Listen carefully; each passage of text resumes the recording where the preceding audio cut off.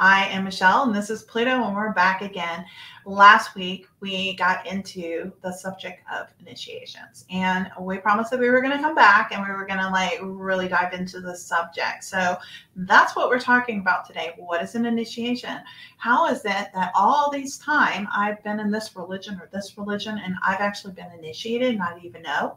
What does that mean? We are going to really dive into what exactly it is, and some of the myths behind it, or the beliefs that kind of get wrapped around it, and some of the truth that we're going to kind of uncover for you guys to have a better understanding. On that note, I'm going to hand it over to you. Okay, well, thanks, Michelle. So maybe first what we should talk about is really what initiation is, and just kind of define it. And then we could talk a little bit about some examples, and then talk about the manner by which initiation is used for spiritual development and its importance, and how people can leverage it in their lives for their own spiritual elevation. Mm-hmm. So what is initiation? Well, when we just think about the word to initiate, we all inherently understand that means to begin something, right?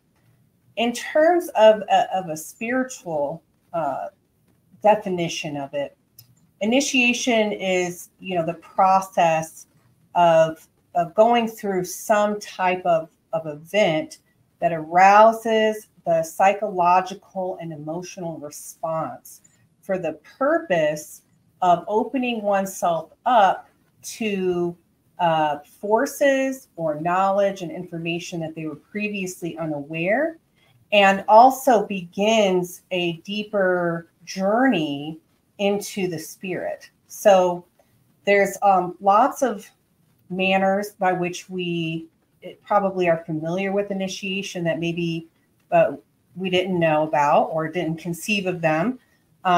But something like baptism is an initiation. A bar mitzvah is an initiation.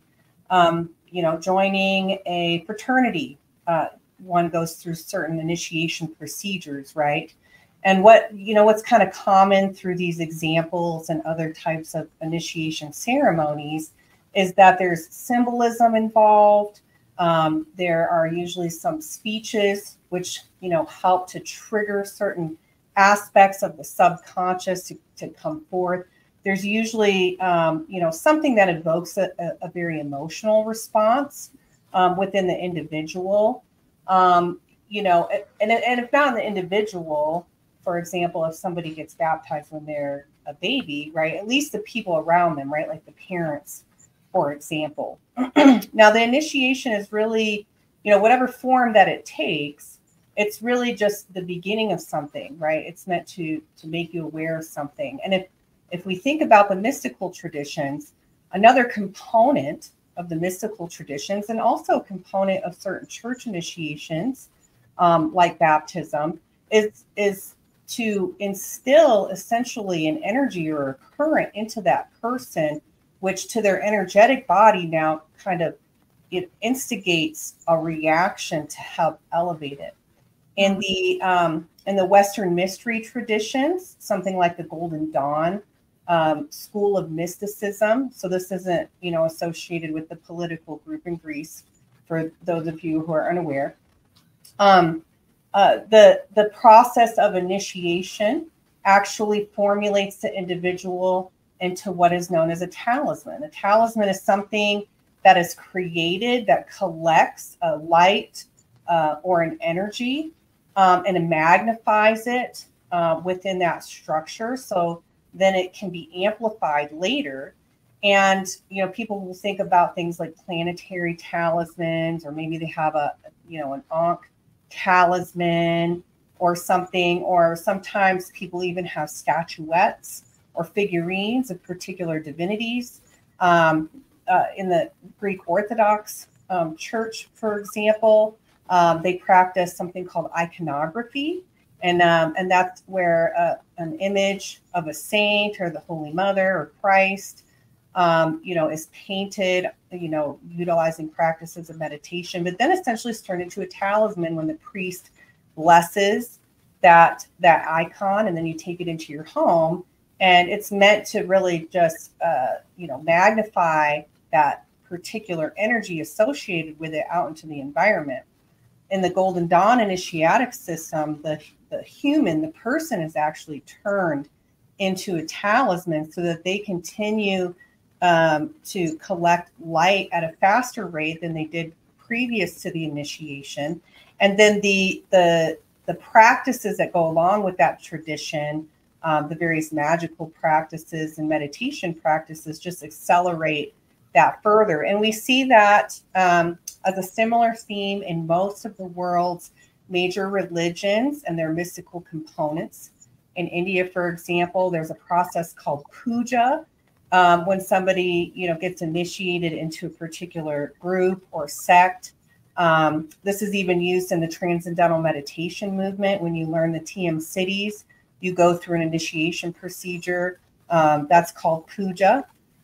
And the same thing is happening here. The technique utilized is different than something like baptism or something like in the Golden Dawn, but the purpose is the same. The purpose is to initiate or begin a new process, a new pathway, and actually to bestow, I should say, a current or an energy upon the person that triggers the acceleration process of spiritual development.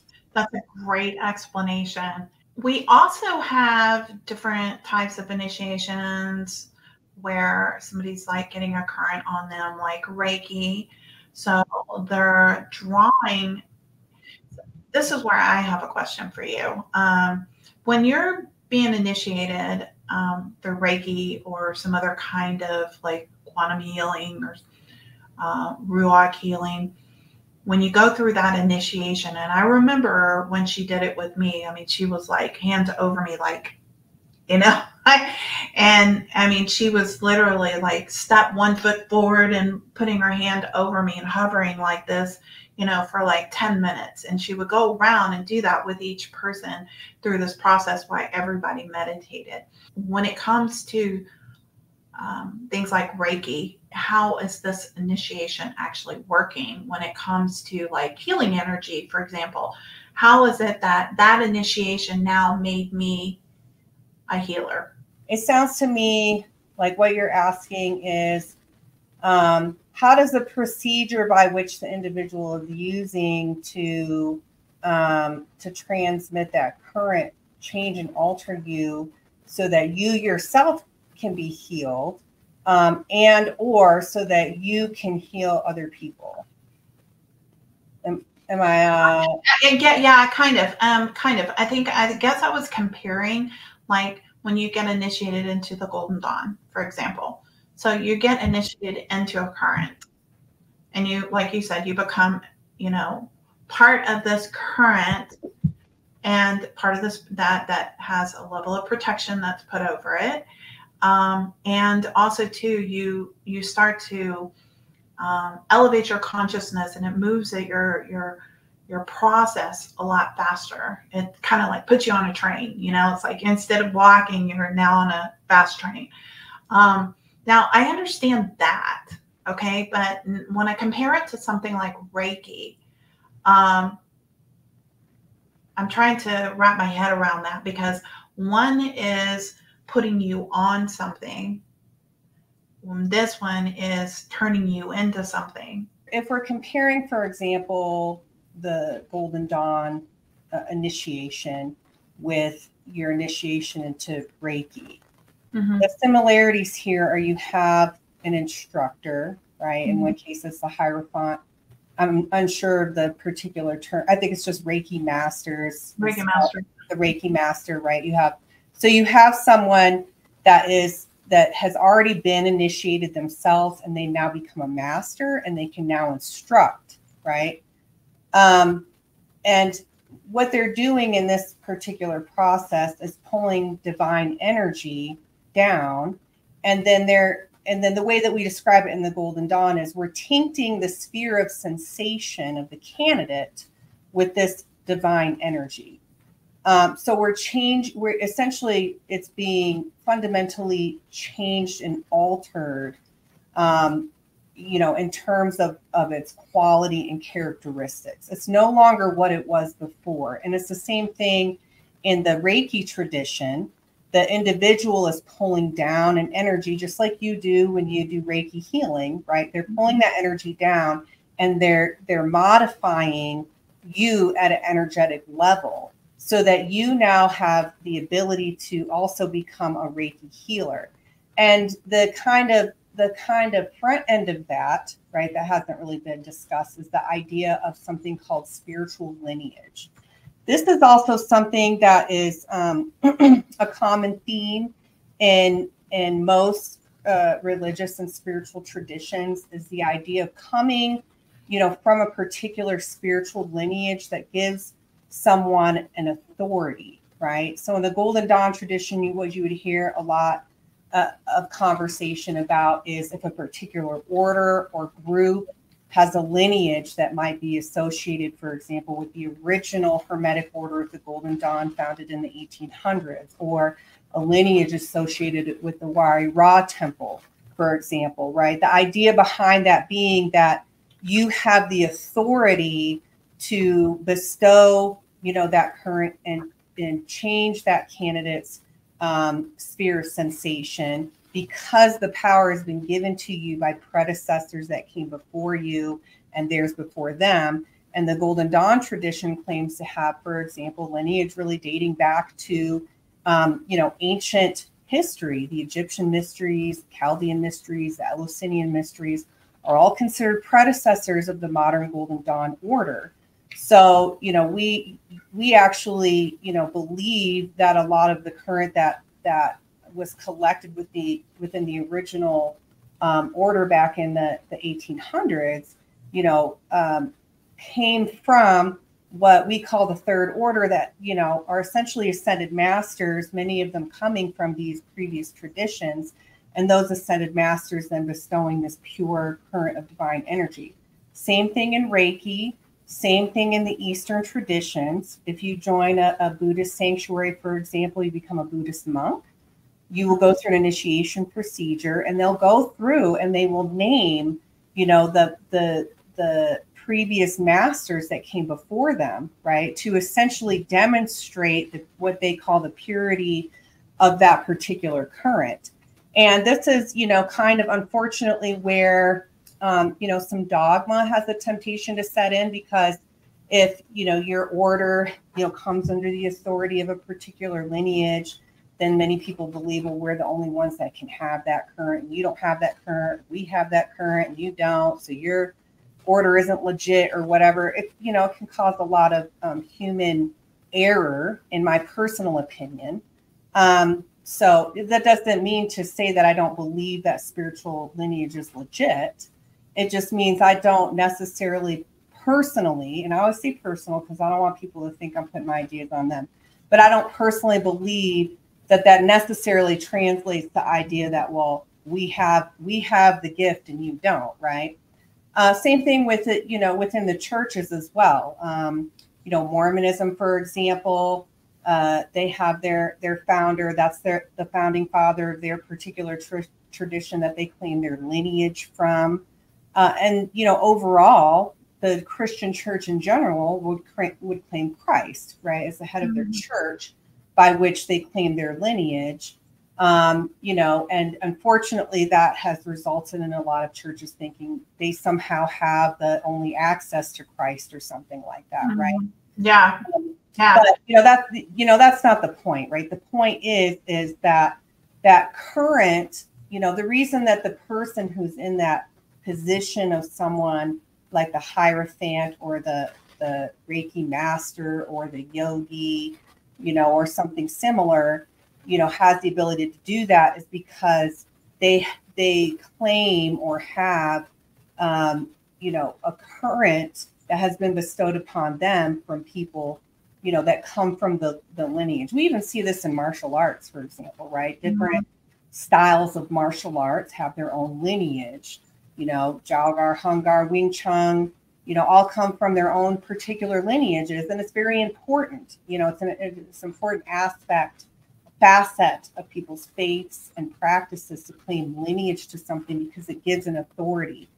Personally, I think the underlying theme here really is that it's recognized inherently that divine current or energy or information comes from an authority, right? The buck stops somewhere, right?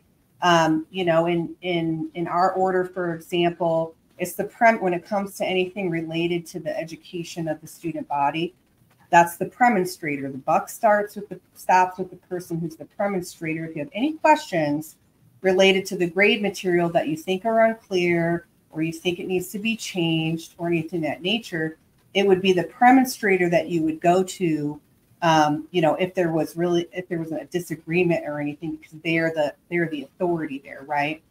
When it comes down to it, in my opinion, the authority on anything really is the divine, and the divine, being the authority, can communicate that information, that current, in any way it sees fit.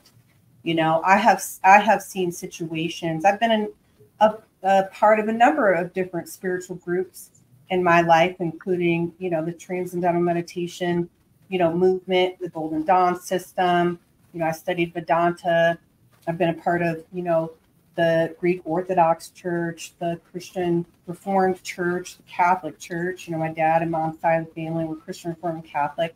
And I've seen people in positions of authority who were, really behaving badly. They, i.e., didn't seem as if they were a very good model for that tradition or that faith. And yet they still somehow had the ability to bestow a current on someone, and you could see it was true, because that person, had the ability to start accelerating over time.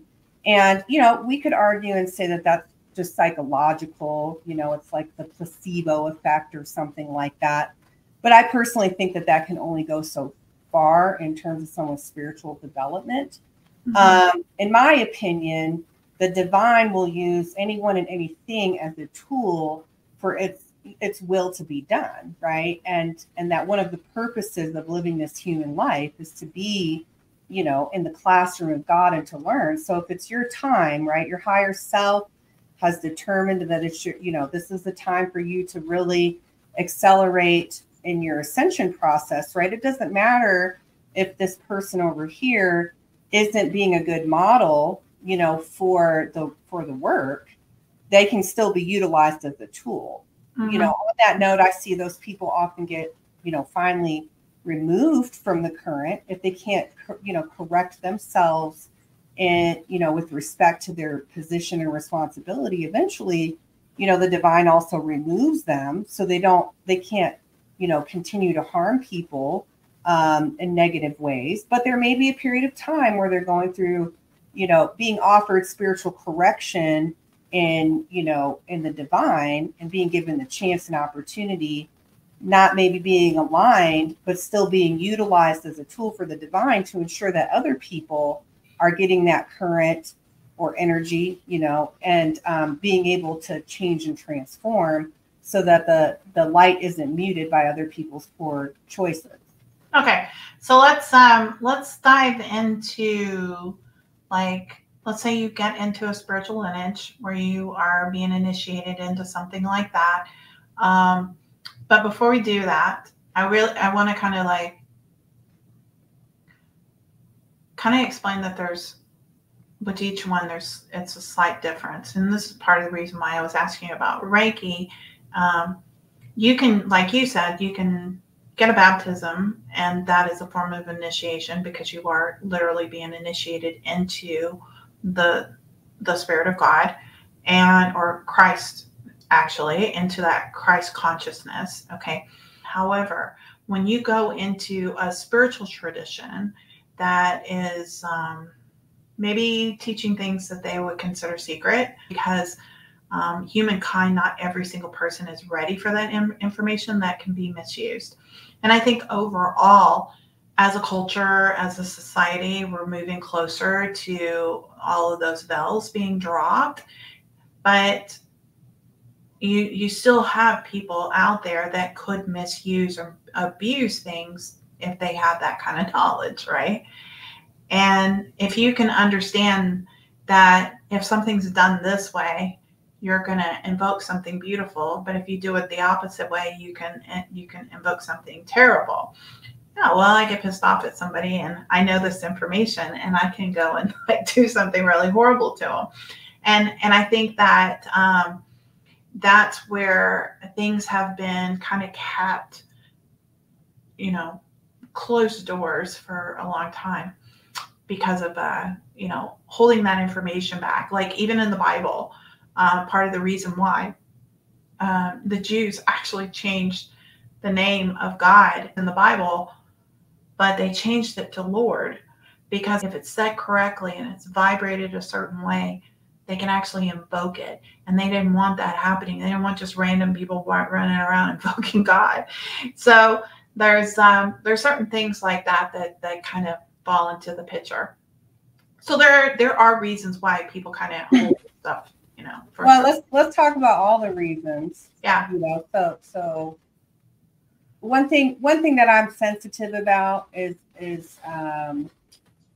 the accidental transmission fear, right? And when it comes to magical and mystical traditions, because many of the practices and the teachings have remained secret, there's always a strong temptation by the ego to turn something which is unknown into fear, right? The fear of the unknown. So let's go over the reasons why these secrets have been kept per the traditions, right? Number one, safety for you as an individual, right? Things are becoming a lot more open these days. Spirituality, the idea of what spirituality is far more flexible. But we know, historically speaking, that's not always been so. We only have to look back at the Salem witch trials to understand how very dangerous, leveraging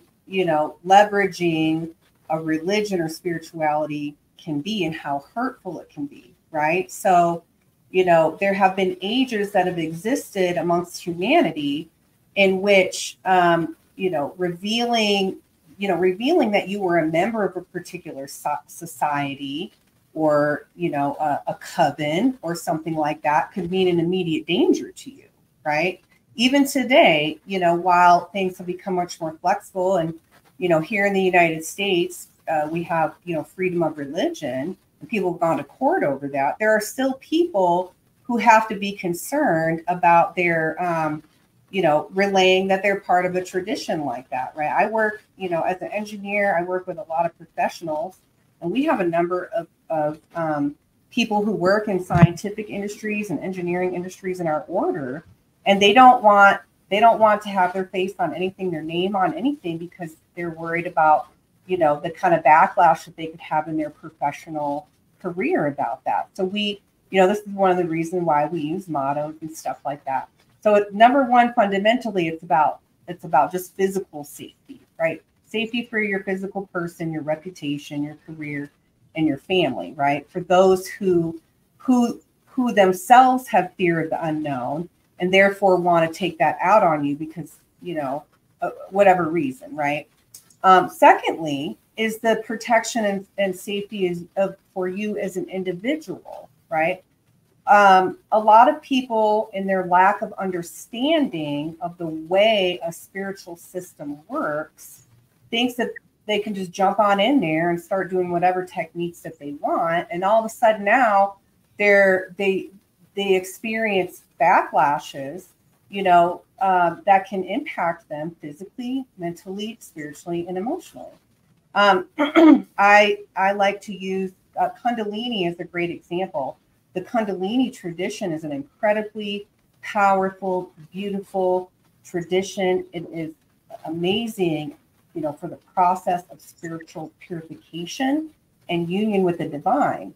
But I have witnessed myself over the years, people pick up a book on Kundalini that was just written by someone, and start practicing techniques, and they start raising and generating the Kundalini energy through their Sushumna. And now all of a sudden they start to take on, really poor manifestations of their health. They start to get sick rather than healed. Why? Because they didn't know maybe that there were other procedures they needed to engage in. They're trying to do it on their own. And that can sometimes result in, a negative impact to that person.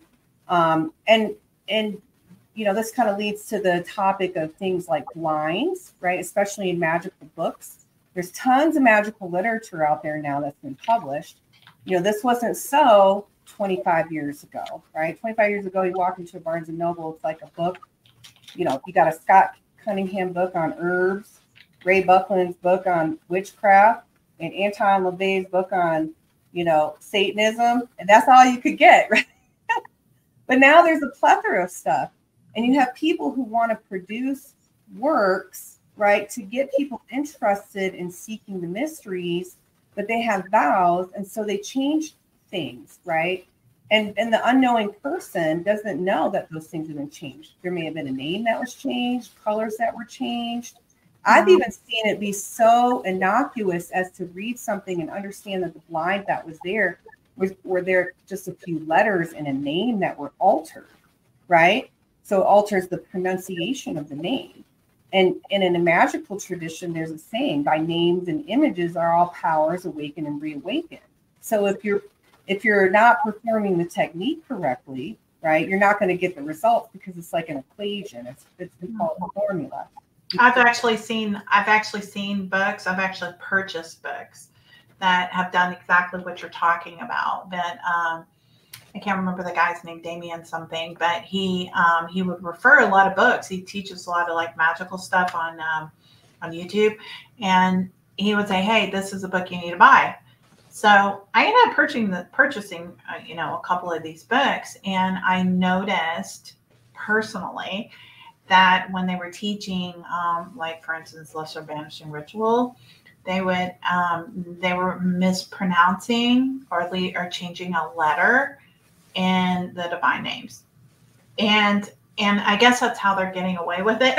And that's and this is where I personally think this is where I feel like this leads to the purpose of an initiation, because when you get initiated into a specific current, you're given information and knowledge. Once you become initiated, right, and it's you're now recognized as different, right? This is what happens when you get baptized. Now you're part of the spiritual family, like for real. You get initiated, now you're part of that particular group. That now gives you access to knowledge and information you didn't previously have, right? Yeah. That also then subsequently infers that you are going to have access to somebody who's a teacher, a master, or something that's qualified to teach that information to you. And that's something that isn't necessarily available when you get stuff out of books. And that's why it's highly controversial, right? There's a benefit and a drawback to the publication of this information, because on one hand, I personally think that it's increased awareness in these particular areas, and it's made it so people are more amenable to them. It's not so occult, it's not so secretive that it's scary anymore. But it, because of the misinformation that's printed, it can lead to dangerous things for people if they're unaware of how to appropriately practice the techniques, which is why I always tell everybody, go get the books, enjoy the books. There's a lot of great information in them. If you're unfamiliar with the system, or you haven't learned a system to the point where you can understand how mystical formula works and see it in the other traditions, and therefore be able to practice other, engage in the practices of other traditions safely and effectively, then go find a teacher, because there's plenty of them out there. That's exactly right. And it's, when it comes to some of this higher knowledge and really being able to kind of speed up that process of elevating your consciousness to having that perfect communion with your higher self, there's there is a process, like I said, that's been kind of keep cat behind doors.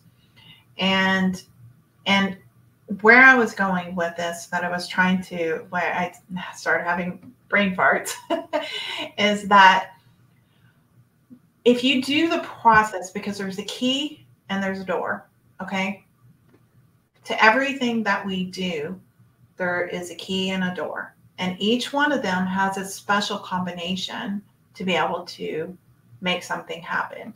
And this is information that's been passed down, lineage over lineage, and person over person, mouth to ear for so many years, and wasn't even written in books. And there was nothing, no grade material. There was no books. There was no videos. There was none of this stuff. You had a teacher who taught you this. It's been passed down. And what I personally find, it is dangerous for them to be producing these books. And I ended up getting one of them, actually, and noticed that there was a letter changed. And just the pronunciation of it can alter it. And that's the part that really kind of got me, because when I was studying, through my studies that I've had, there's different angels that actually have a slight different pronunciation. It can have a Q in it, and in another pronunciation, it has a C or an S, and it almost sounds the same. And it's like, well, wait a second, what's the difference here? And with me and my little bit of dyslexia, I'm looking at this and looking at the spelling and going, oh, okay, that's the difference. This one has a Q. And so it's and what are you doing? You're invoking the wrong energy. You're pulling in the wrong energy, and that's where the problem is. And that's why it's so important that you have somebody who's been trained in this information instead of just going and buying a book. Also, too, the other reason that's important to do initiations is because you are being put on that current.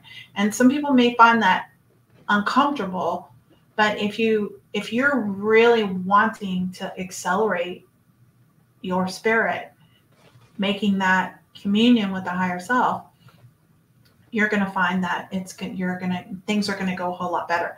One of the things that I have found, I have a lot of clients that come to me and they say, I want to make a connection with my higher self. I swear it's like almost every client now, believe it or not. Seriously, it's getting to a point to where, it's like, okay, I know this is what you want. And one of the things that I was, I know being in the Golden Dawn, I realized this is a process. We have to go through step 1, step 2, step 3, step 4, and sometimes it's a year to go through each, initiation, because you're going through multiple levels of initiating you into a higher current, into a higher level of consciousness. And so, like, trying to explain to them that it's not a one and done thing. I'm not going to just sit here and open up that channel for you so that you can make that connection. And then I talk to people who say, oh, I've made my connection with my higher self, and they haven't joined an order. They haven't done anything. And as you get to talking to them, you start seeing all the toxicity in their life. And there's a lot of like anger and frustration and all this other stuff. And I'm like, okay, how do you know you made that connection? Because how do you know that spirit is trying to make the connection, but there's this really dirty filter that it can't penetrate through? And that really made a real strong connection with me when I was working with Patrick, when I would say, but my spirit guide said, and he would say, okay, so your spirit guide shows you an apple and says, go eat the apple. Are you going to go eat an apple? Or are you going to do something else? Because Michael might find that the apple means something completely different than Raphael or Gabriel, or maybe the goddess Isis, or Christ consciousness. They're all going to look at that apple differently. And he said, so if a spirit guide says you'll find all your answers if you eat the apple, that meaning could be different if your veil of understanding is clouded by what's going on in your life. And so sometimes initiations, I feel like what they do is they start wiping that veil. They start clearing that, not even a veil, it's more like a filter. It's that filter of the human condition. And it starts like peeling that away.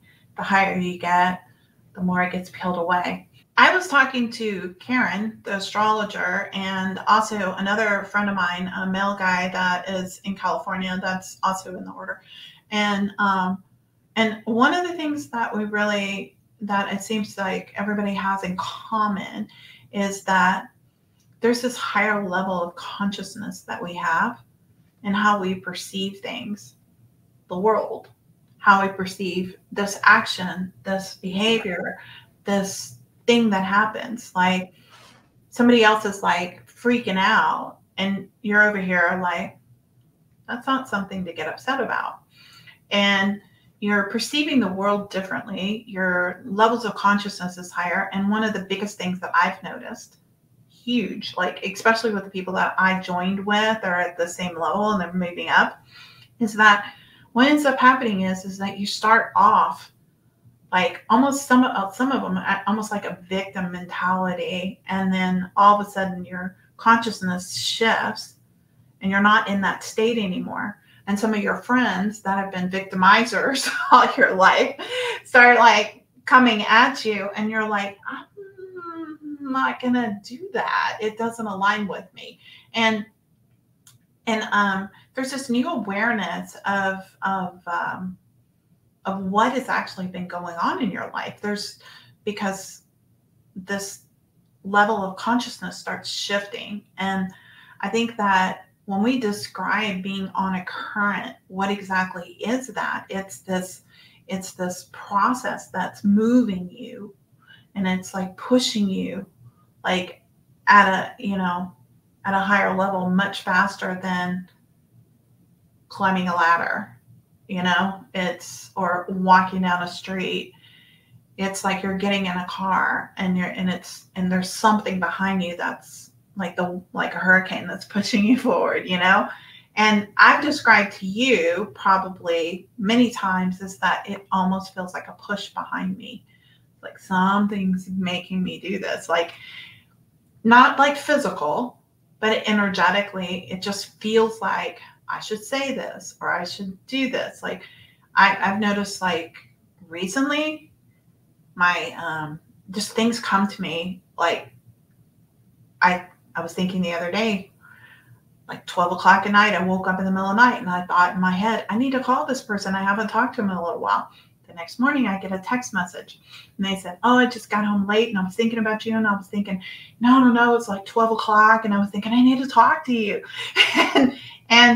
And I was like, oh my God, that's exactly what time I woke up. And I got that. And it's like, you become this like beacon, like receiver almost, Right. Because you're purifying your filter, right? Mm-hmm. And that is allowing you to have a clear connection with your higher self.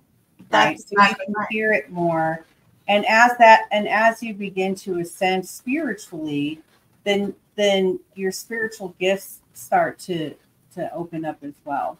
I think one thing though that we should clarify is that initiation doesn't do the work for you. Initiation, it fundamentally, it alters you at a fundamental level, energetically speaking, right? Like our physical body is just the densest version of our whole self.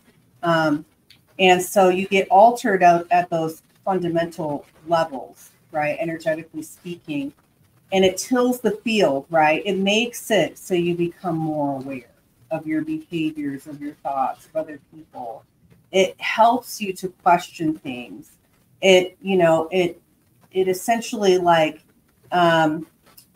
tills your internal landscape and makes it fertile, right? But the reason I say initiation doesn't do the work for you is that while it's opening you up, right, you still have to be a committed, component of your spiritual path. And that's another point of initiation, right?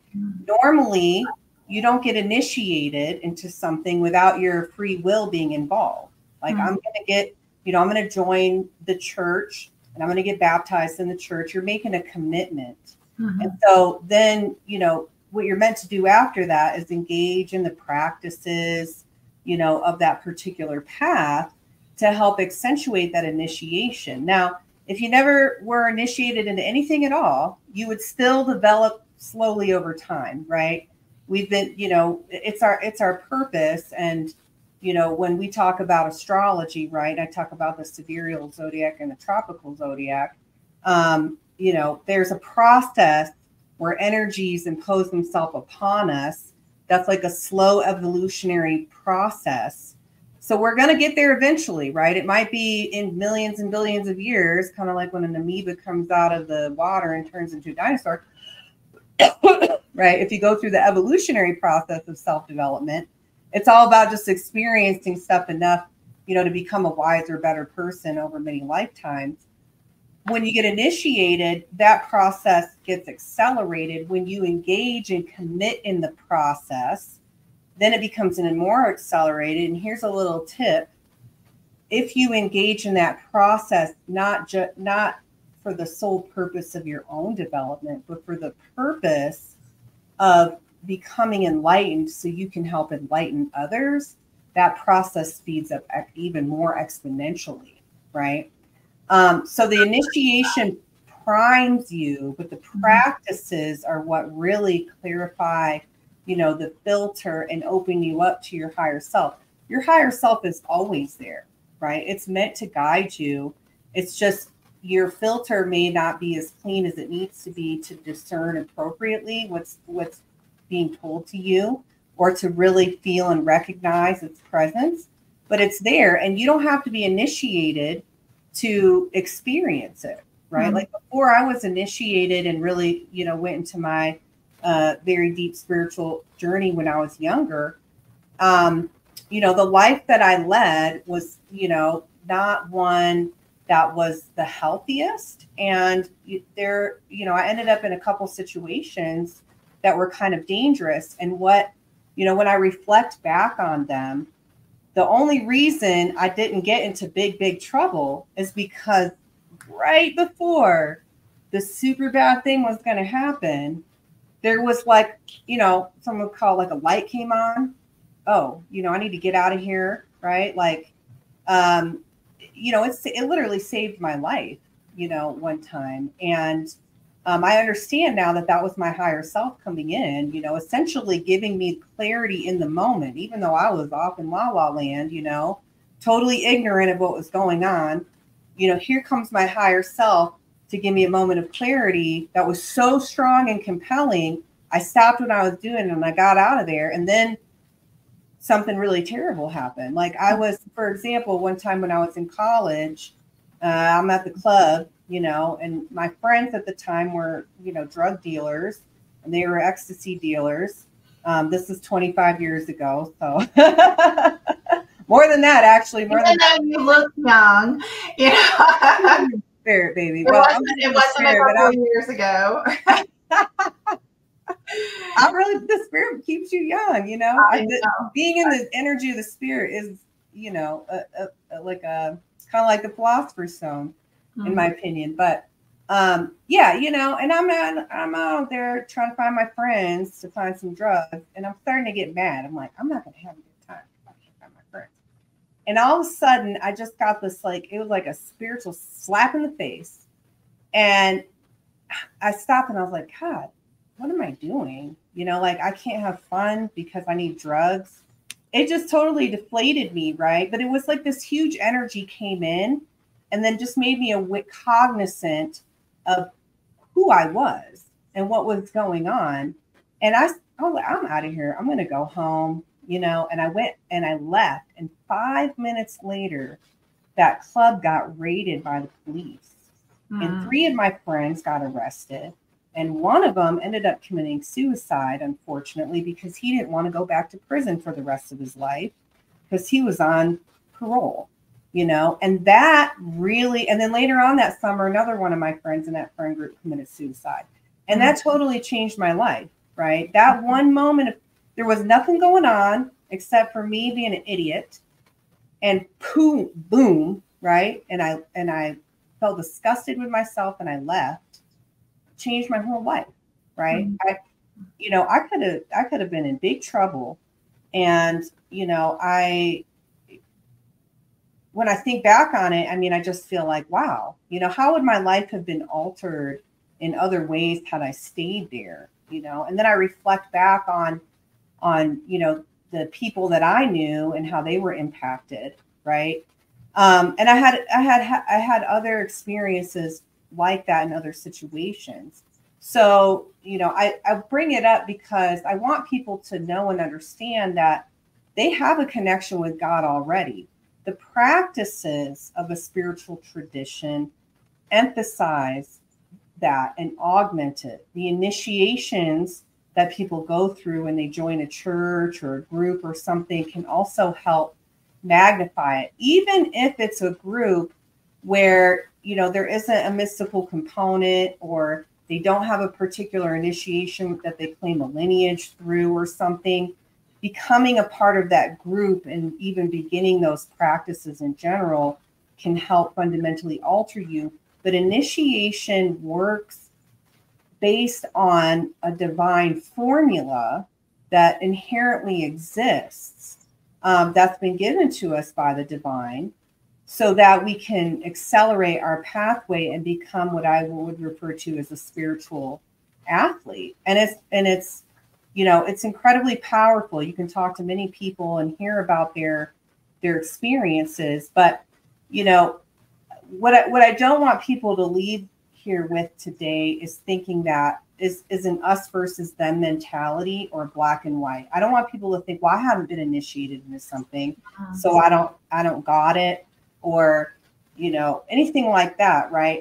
I've watched the Spirit initiate people. I've seen people a part of no tradition who get initiated in the Spirit. If it's your time, it's your time.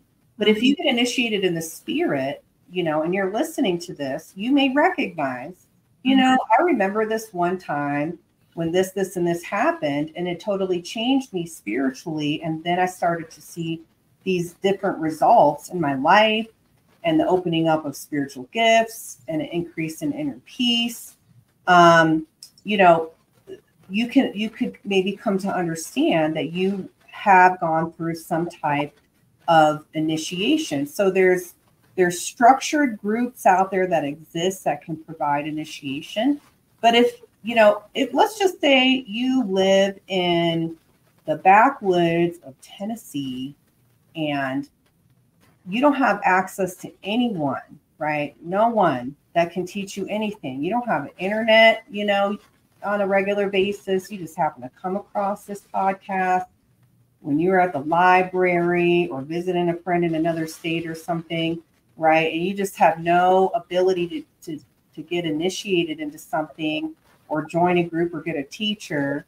One thing I can say is, if you're truly genuine in your drive and desire to be in spiritual communion with the divine,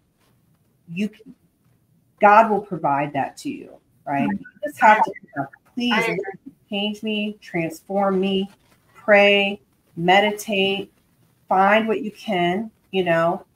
I would personally not recommend trying to get involved in techniques that you're really unaware of, but there's a lot of techniques that are totally safe for everyone, right? Like there's lots of forms of meditation. Meditation is, I've never heard anyone say, oh, I went and meditated and some bad stuff happened, right? And meditation is if you really sit and practice meditation that allows your consciousness to transcend. So what I mean by that is, it's not just a meditation to, get in touch with your breath and lower your blood pressure, right? But a technique that helps you to transcend your thoughts, your feelings, your emotions, and get you in touch with that underlying, unified field, then you will find yourself accelerating. And if in your heart, you're truly desirous of the Lord, we call it zeal for the Lord, you will find yourself, right? in my opinion, that's where the real initiation happens. It happens in the heart, and it happens because the person is truly desirous of it, right? I've also seen a lot of people get initiated into different traditions that go nowhere and do nothing. Why? Because they're spiritual tourists. They wanted to do something they thought was cool or trendy, or they just wanted to check it out. They really didn't care nor desire to be doing the work, right? And so, people have asked me, well, what happens? In my personal opinion, what happens is, yes, they were bestowed with a true current, but in this lifetime, they weren't meant to become the spiritual athlete and become enlightened. They'll still be a talisman and collect that light over time and find themselves accelerating at a click faster than they were before, but they're still going to be on a slower process than they would have, right? If, however, in your heart, you truly desire to leverage that system and that initiation and that current, in order to achieve union with the divine, you're going to find yourself accelerating very quickly. And, but you got to put in work too, right? People have to understand that, like anything else, becoming a master of the self, becoming a master of the path, becoming a master that can teach others eventually is something that takes work and dedication.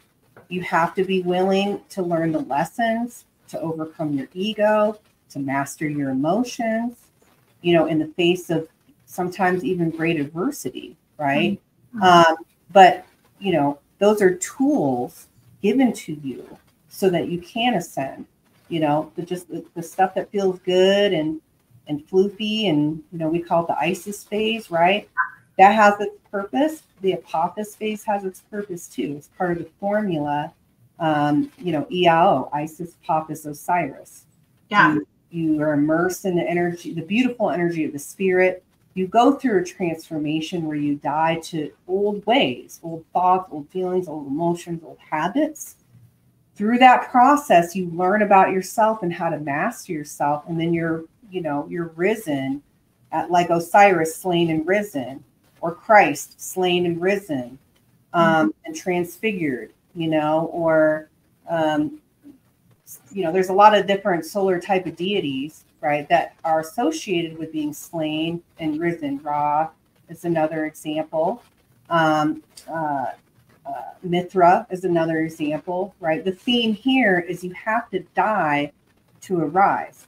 The Eleusinian mysteries, one of the mystery traditions from ancient Greece that our tradition is founded on, had twice a year, they celebrated their mysteries, the lesser mystery tradition, the greater mystery tradition, and encompassed within those very secret mysteries that were so secret, under pain of death, right, is what you had to promise. If you expose those mysteries, that was it. What archaeologists have been able to uncover and what we've been able to learn over time is that those mysteries centered and focused on just the descent into Hades, the story of Persephone, descent into Hades, her spending time there and then being reunited with her mother. And, so she also was slain and risen to a certain degree, as a component of that.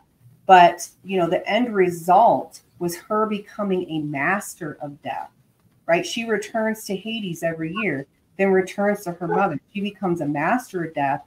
And when she becomes reunited with her mother during the spring and summer months of the year, the joy that she feels, that's perceived, and the way that it was described by Plato and some of the other people who experience those mysteries, they don't give up the techniques or anything, but they describe their experiences, was one of all-encompassing love, union, joy, ecstasy, after having gone through a process that we can only hypothesize was intense. It took 9 days to go through the process of an Eleusinian mystery initiation, 9 being associated with unity, interestingly enough.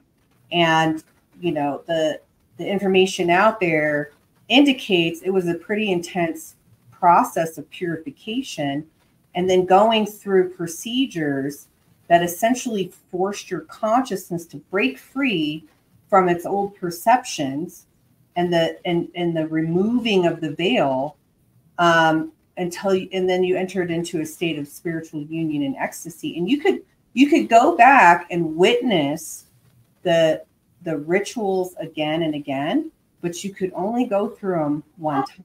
Once you were initiated. That's interesting. So this has been a really enlightening conversation, and I really do hope that everybody got out of it and their questions answered. And if you have any questions, or even if you disagree, I mean, we don't mind. We love the comments. We want to see what your thoughts are and what your questions are, and let us, it gives us an opportunity to kind of address these things. And with that being said, you guys have a beautiful day, and we will see you very soon. Love you guys. Bye.